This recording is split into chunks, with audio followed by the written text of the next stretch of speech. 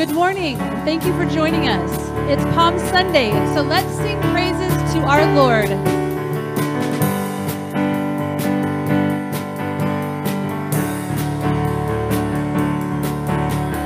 Praises rising, eyes are turning to you.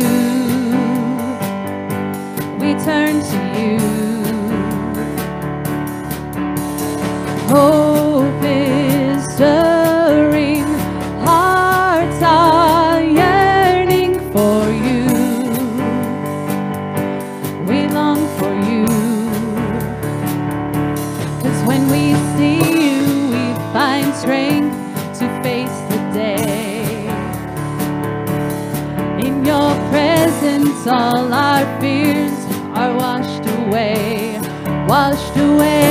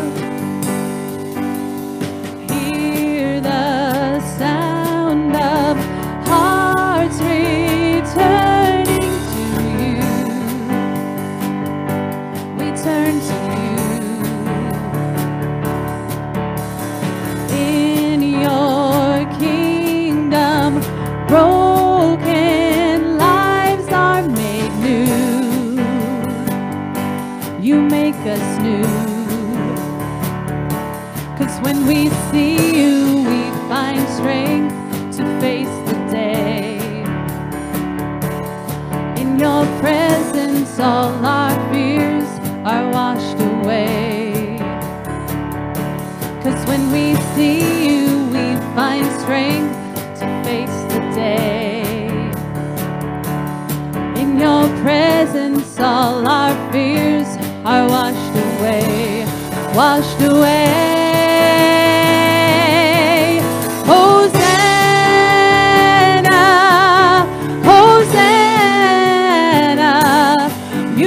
God who saves us, worthy of all our praises.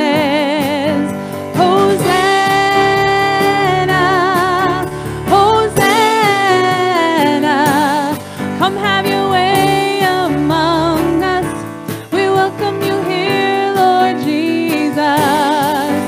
Hosanna, Hosanna,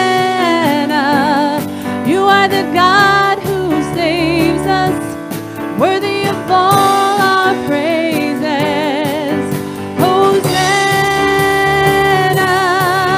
Hosanna,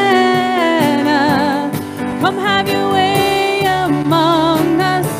We welcome you here, Lord Jesus. Come have your way among us. We welcome you here, Lord Jesus.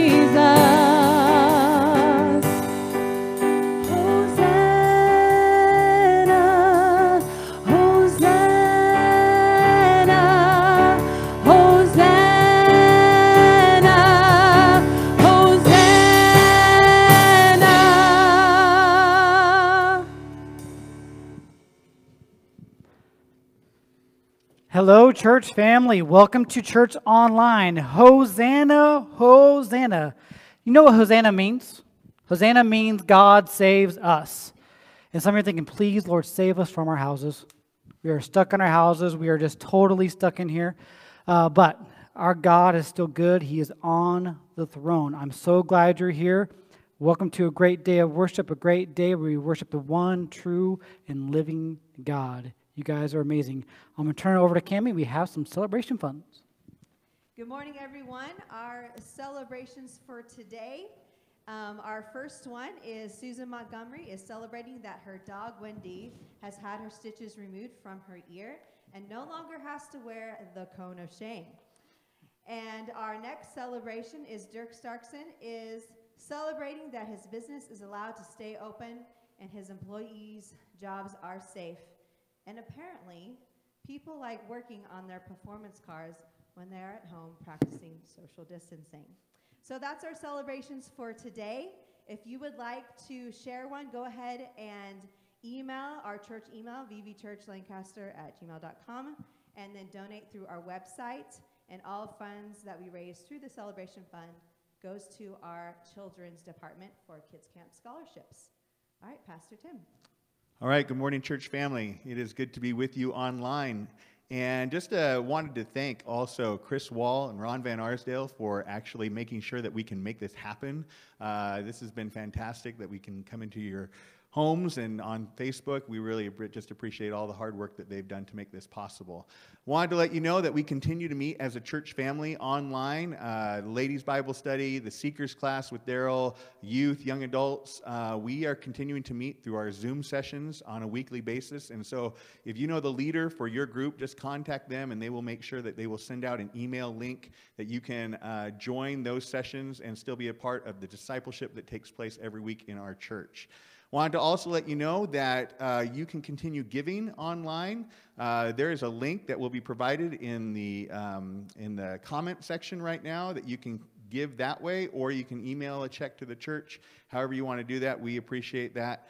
Also, this Wednesday, the youth and young adults, we're in charge of doing the dinner at Grace Resource Center. I'm still trying to figure out exactly how that will happen. We need less food, probably only food for 60 to 70 people, but if you're able to provide food or even serve, let us know. You can leave us a comment letting us know that you'd be willing to do that on this Wednesday, and we would appreciate that so much. We're going to meet there at Grace Resource Center at 5 o'clock, serve, and then leave by about 6:45. All right? We're going to continue with worship this morning, but let's pray first. Father, we thank you so much for the opportunity that we have just to be in as a church family this morning throughout the Antelope Valley, and we just thank you so much for the opportunity that we have to worship you as King. And so as we continue with this service, let us be open to hearing what your Spirit has for us through the worship and through the message. We thank you so much for who you are. In your name, amen. Let's continue singing this morning. Our God is amazing, sent his Son to die for us, and rise again to give us life.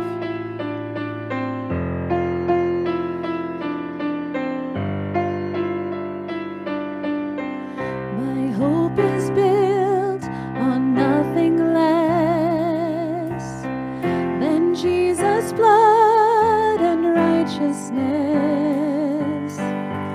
I dare not trust the sweetest frame, but wholly trust in Jesus' name. Let's sing that again. My hope is built. My hope is built on nothing less than Jesus' blood and righteousness. I dare not trust the sweetest frame, but wholly trust in Jesus' name. Christ alone, cornerstone, weak made strong in the Savior's love through the storm. He is Lord, Lord of all. When darkness seems to hide his face, I rest on his unchanging grace. In every high and stormy gale, my anchor holds within the veil. My anchor holds within the veil. Christ alone, cornerstone, weak made strong in the Savior's love.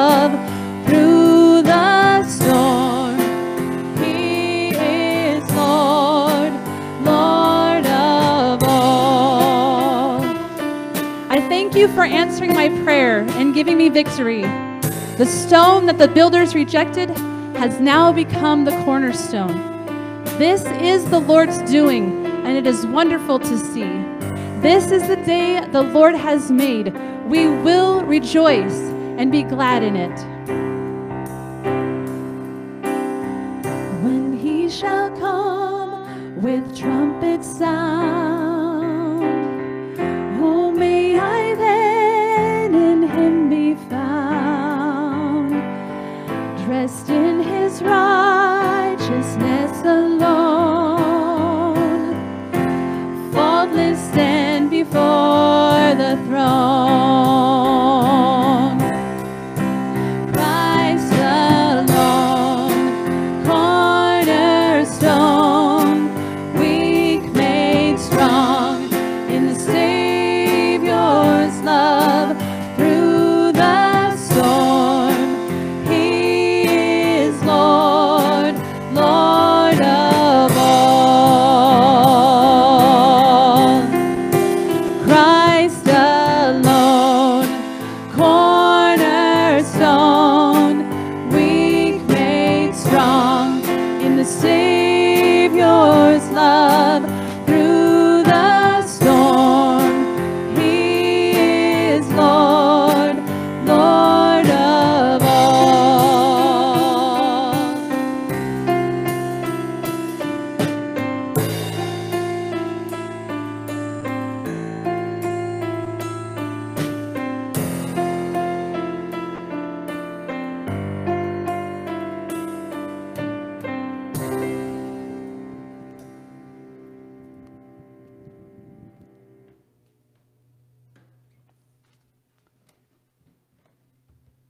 Well, once again, good morning, church family. Today is Palm Sunday.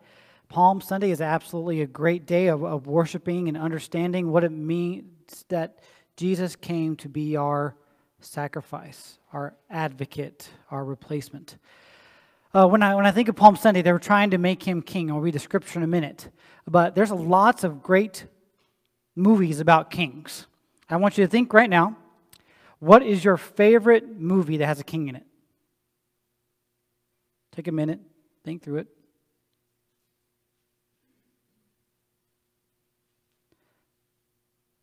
I have lots of favorite movies with kings, but I love cartoons. I watch lots of cartoons. One of my favorites ones with a king is Sword in the Stone. Have you ever watched that movie? Sword in the Stone is absolutely amazing. The kid whose nickname is Wart becomes king because he takes the sword out of the stone.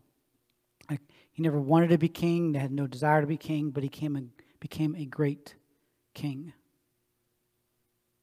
Now let's move on to the scripture. If you have your Bibles, turn into it. The link's going to be below for there. It's Luke chapter 19, 28 through 44. Luke 19, 28 through 44 reads. I'll read it on my tablet. After Jesus had said this, he went on ahead of them, going to Jerusalem. As he approached Bethphage and Bethany at the hill called Mount of Olives, he sent 2 disciples, saying to them, "Go to the village ahead of you, and as you enter, you will find a colt tied there, which no one has ever ridden. Untie it and bring it here. If anyone asks you why you are untying it, say, 'The Lord needs it.'" Those who sent ahead of him went and found just as it was told. As they were untying the colt, the owner asked, "Why are you untying the colt?" They replied, "The Lord needs it." I'll stop there for a minute. I just imagine somebody coming to my house, taking my car, and saying, "The Lord needs it." I don't know, that'd be weird for me. I don't know, but this guy said, "Sure, take it." So he moves on. Verse 35. They brought it to Jesus, threw their cloaks on the colt, put Jesus on it. As he went along, people spread their cloaks on the ground. When he came near the place where the road goes down to Mount Olives, the whole crowd of disciples began joyfully to praise God in loud voices for all the miracles they had seen. "Blessed is the King who comes in the name of the Lord. Peace in heaven and glory in the highest." Some of the Pharisees in the crowd said to Jesus, "Teacher, rebuke your disciples." "I tell you," he replied, "if they keep quiet, the stones will cry out." As he approached Jerusalem and saw the cities, he wept over it and said, "If even you had only known this day that would bring you peace, but now is hidden from your eyes. These days will come upon you when your enemies will build an embankment against you and encircle you and hem you in on every side. They will dash you on the ground and your children within your walls. They will not leave one stone on another because you did not recognize the time of God's coming." Your sermon notes should be down below in the link, and they're emailed to you earlier this week. We're talking about Jesus as king in different areas. The first one is Jesus as creator king.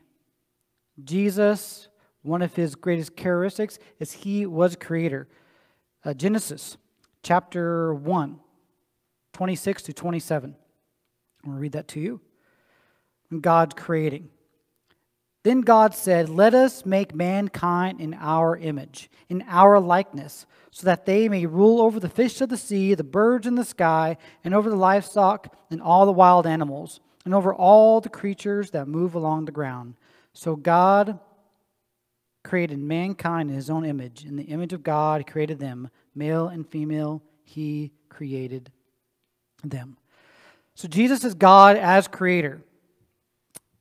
Some insight to the way I think. When I picture God creating, this is going to be weird, I picture the painter Bob Ross. I see Bob Ross painting on there, going on, "Oh, look at the little happy trees, little fluffy clouds in the sky." I just picture God doing that kind of endearing creation of going through things. And when he created mankind, he goes, "I'll make them look like me." And so I'm going to create them look like me. Now I'm picturing Adam with big afro. He just created them. Jesus was part of that creation. Beginning of John. I'll read that to you. It reads this. Jesus was there in the beginning. In the beginning was the Word, and the Word was with God, and the Word was God. He was with God in the beginning. Through him all things were made. Without him nothing was made that has been made. In him was life, and the life was the light of mankind. So Jesus was part of that creator-king process. More creation. Me and my younger brother, Jason, we were, Mom, if you're listening to this, please don't ground me. We were not allowed to really go around the block as a kid. We weren't allowed to travel around, but one week during the summer, my brother and I decided we were going to make a fort. There was a field that was near our house.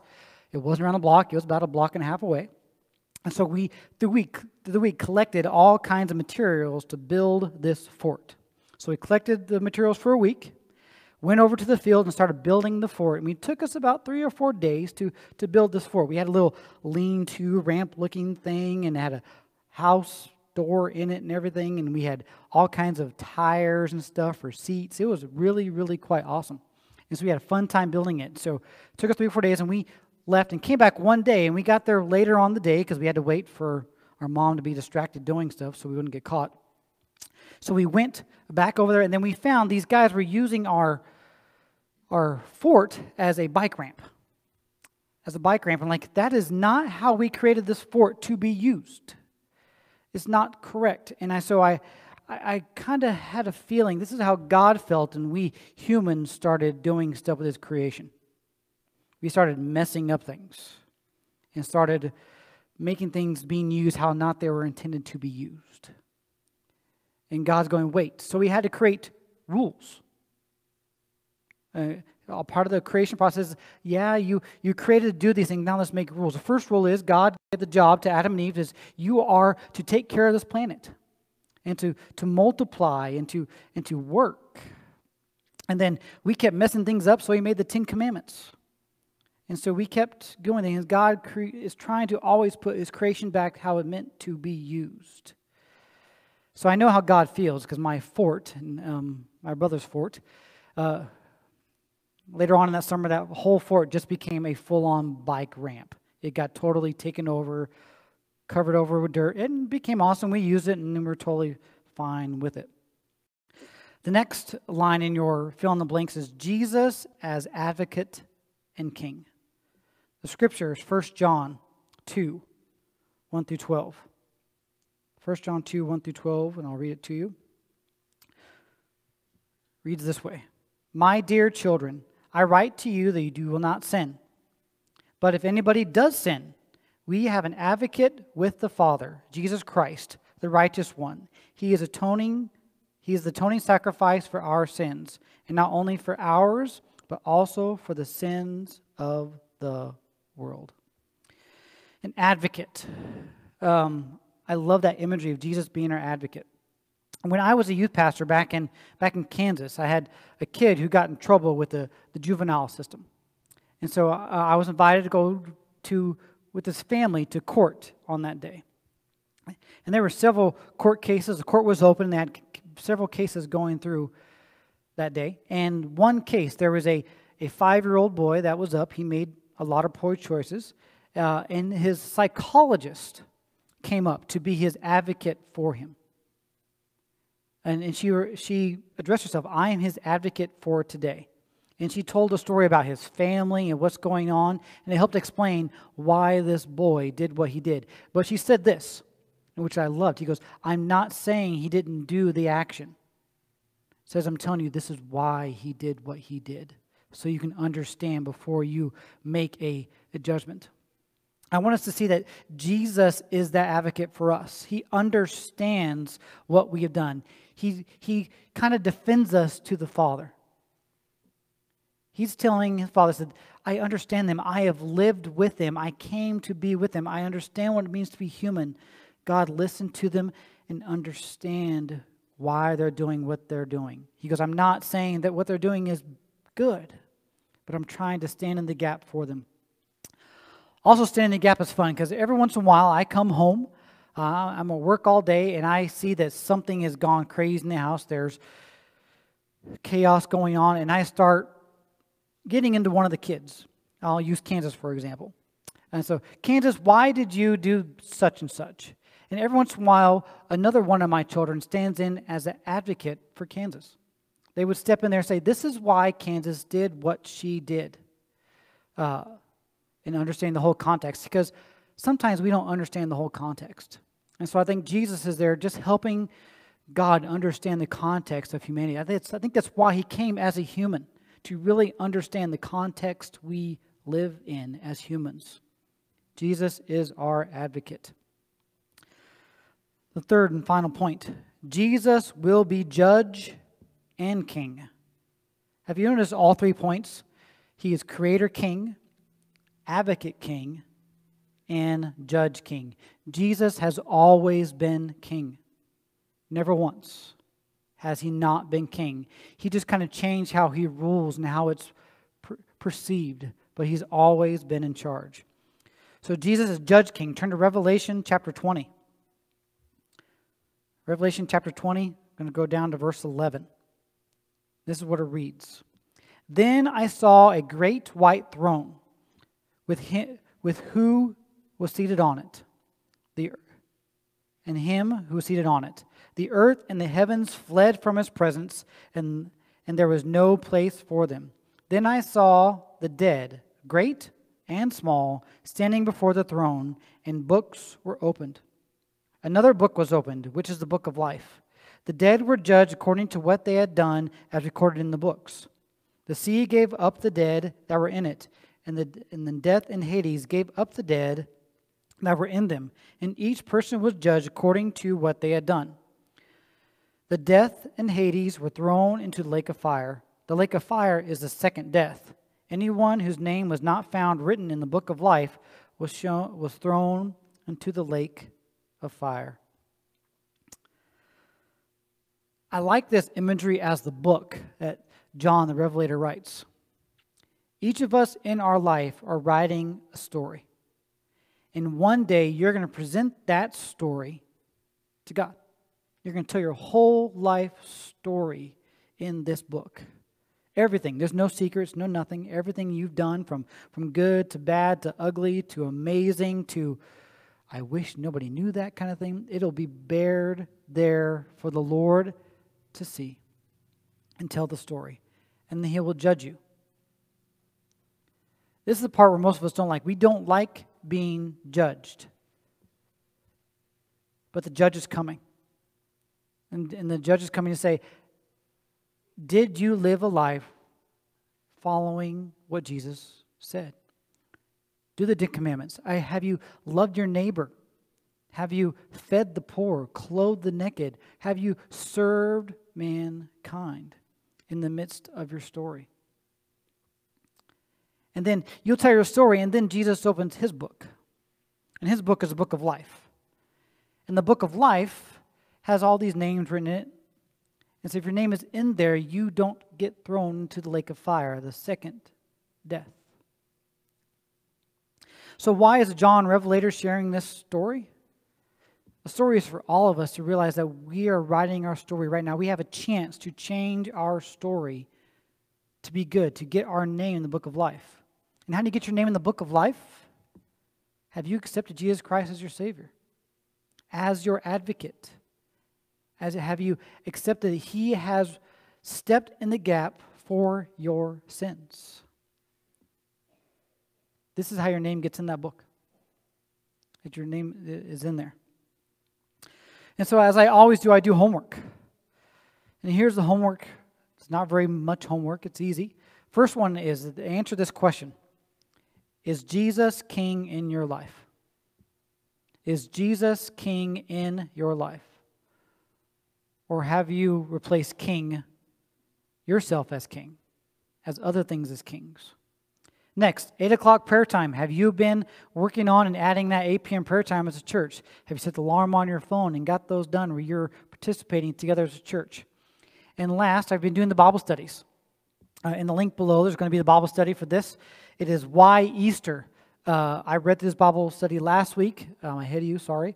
But it's a great Bible study. Follow that link. Join in and read this. And so I'll pray to your homework. So in just a few minutes, we're going to take communion as a church body. Like, how are we going to do this? So what you're going to do in a minute, Cammie is going to come up, play piano. There's going to be a screen on. And so go to your fridge and find your juice, find whatever crackers you have in the house, and we're going to take communion together as a church. So please just hold your elements. We'll take it together. I'll guide us through it. And so as Cammie plays this music, please go get your elements.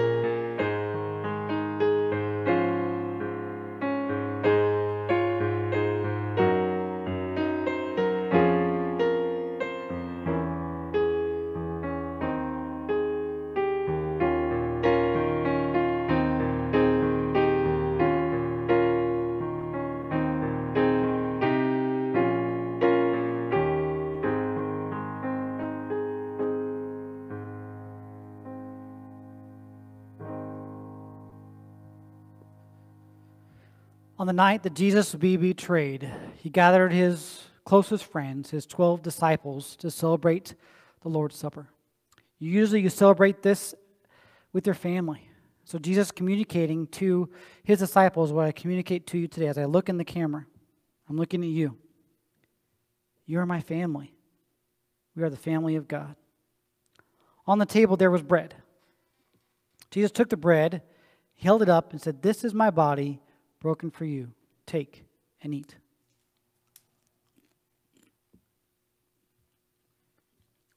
Also on the table there was a cup. And this cup represents the blood of Jesus Christ spread on the door jambs to save the firstborns. This cup represents where he doesn't save the firstborn, he saves everybody from their sins. Take and drink. Let's pray. Dear gracious Lord and Heavenly Father, Change us from the inside out. Help us become more and more like you. Help us to realize that you are Creator King, our Advocate King, and our Judge. Help us to live lives worthy to be called Christians. In Jesus' name we pray. Amen.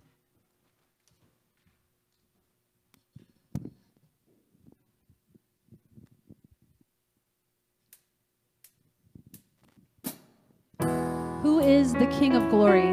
The Lord, strong and mighty, the Lord, mighty in battle. Who is he, this King of glory? The Lord Almighty, he is the King of glory. Hosanna, blessed is he who comes in the name of the Lord.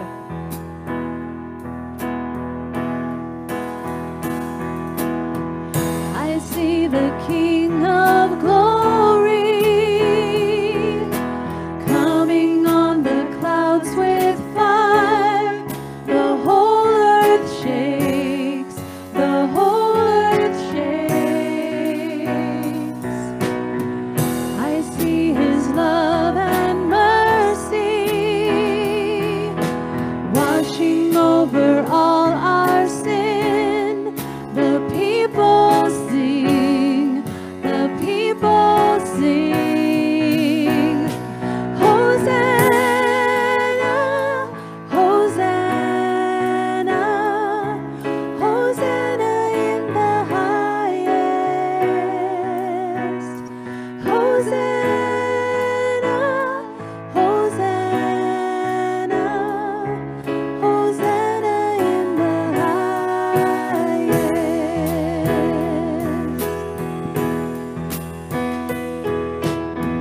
I see a generation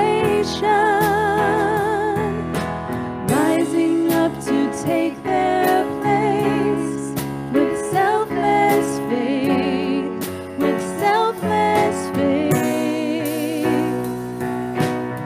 I see a near revival stirring as we pray and seek. We're on our knees, we're on our knees. Hosanna, Hosanna, Hosanna in the highest. Hosanna, Hosanna, Hosanna in the highest.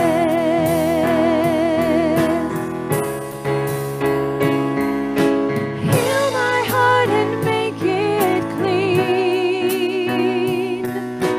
Open up my eyes to the things unseen. Show me how to love like you have loved me.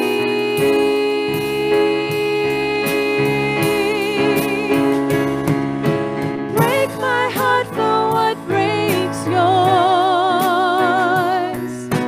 Everything I am for your kingdom's cause. As I walk from earth into eternity.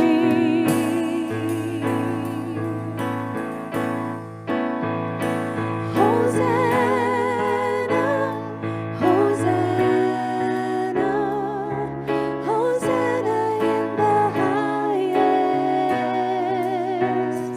Hosanna, Hosanna, Hosanna in the highest.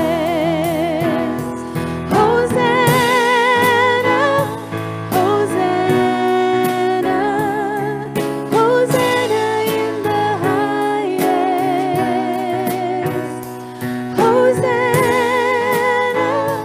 Hosanna, Hosanna in the highest.